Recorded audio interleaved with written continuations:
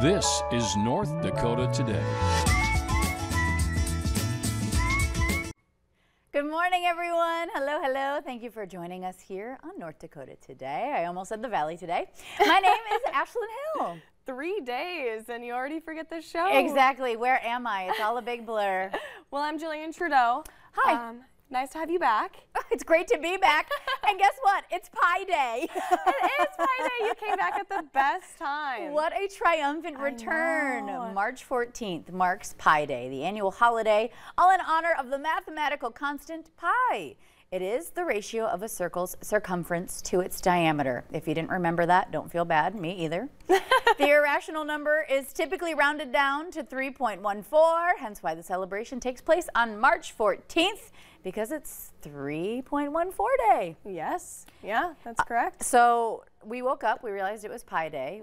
We were incredibly excited. And then we talked our producer, Emily, Yes. into going to pick us up a pie. Yeah. What is this, lemon meringue? Lemon meringue, yep. And she Okay. said that this was one of the last pies at Hornbacher's because everyone was going to get their pies this morning. See, so everybody was on the right track already. Yeah. She just said it was like Black Friday for pie shopping. Everything was gone from the Everything's shelves. on sale. Everyone's She could have like came back with a out the line. scone. I bet Perkins Lines is just absolutely insane. Oh right now. yeah, Perkins. So I've never eaten at Perkins. Yeah. She didn't even know what Perkins was. You would have thought I committed a crime by saying I wasn't sure what Perkins it was. A national thing, I guess. I don't know. I don't know if I ever knew Okay. what it was. So I've actually never had lemon meringue pie. I have. I'm excited to take a bite into this guy. I didn't realize it's cold. Served chilled, or maybe it was just left outside. It's kind of jelly-like. Gelatin. And then the meringue, that's like a mousse. It's like a fluff. It's not Oh, Cool Whip. And then okay. it's like torched to give it that. Yeah, very pretty. I don't know what it is. I don't know what it's Toasted. called. I don't know. I'm like, it's torched for. Well, Okay, cheers. We both do it at the same time.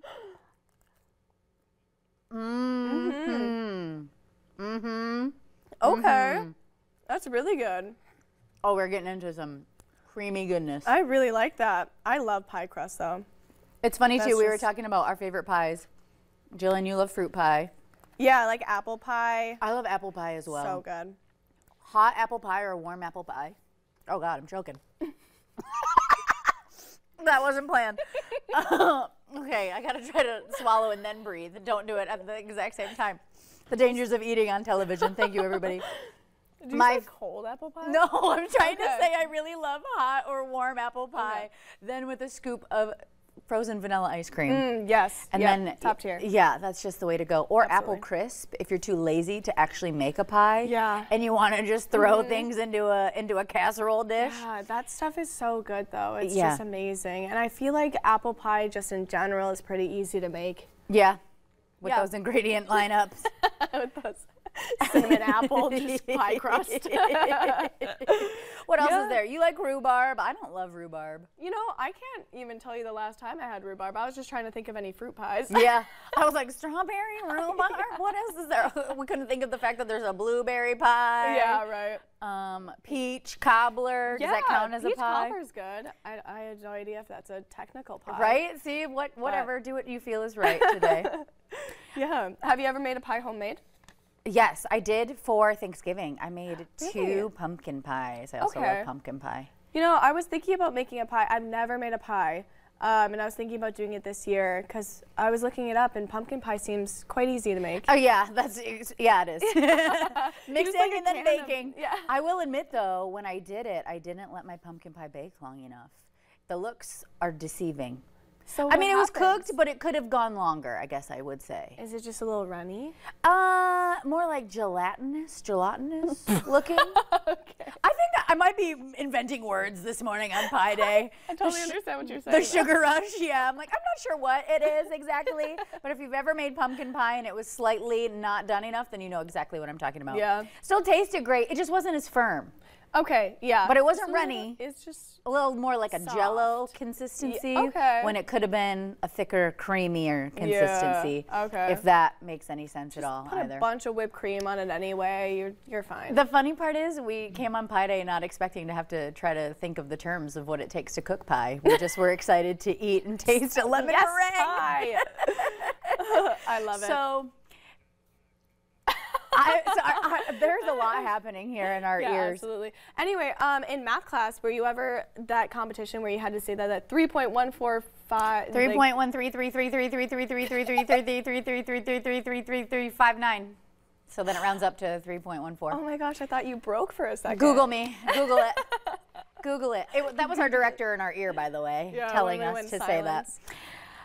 Oh my goodness gracious, and it's still going. Yeah. Okay, coming up today, we have a lot going on. I do want to touch on this though, March Madness. Yes, I yeah, need go to ahead. fill my bracket. I'm Yeah, so sorry. no, that's good. We're going to get into it. You have time. You have until Thursday to fill it out. The only reason I even know what's happening is because my family enters in our own little familial bracket challenge every year, and it's so easy. I don't know a single thing about basketball.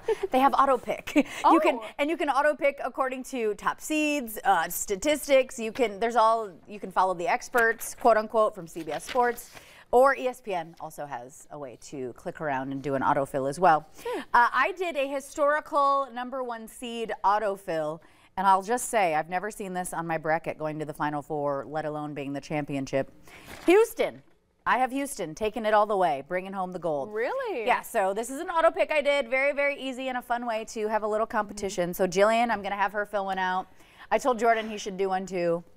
It's just a fun way to feel involved if you have no idea what March Madness is about. Yeah, and it's a fun little competition, especially if you get multiple people in on it and you're just kind of following it and you don't really know what's going on. Yeah. I think I'm going to cheat a little bit, and my brother's roommate is super, super into sports, so I'm going to give him a call tonight and just see what he thinks. Yeah, fun. Phone a friend. Yeah. I'm just saying, hey, what's your picks? Yep, help me out. Copy it. Who's supposed to be winning this thing? Yeah, absolutely. Although I do live for a good upset. I love it when the team you think is going to go for it just falls flat on their face. Sorry, but it's just the drama. I live for it in sports. The absolute dramatics. Okay, so we're going to go to commercial break, scarf down our pie. Absolutely. But coming up, you guys, we are chatting with a local school theater group promoting their latest performance. It is Footloose. Footloose. Footloose. Sing that to yourself. In the meantime, we're going to check out our local steals and deals, and we'll be right back.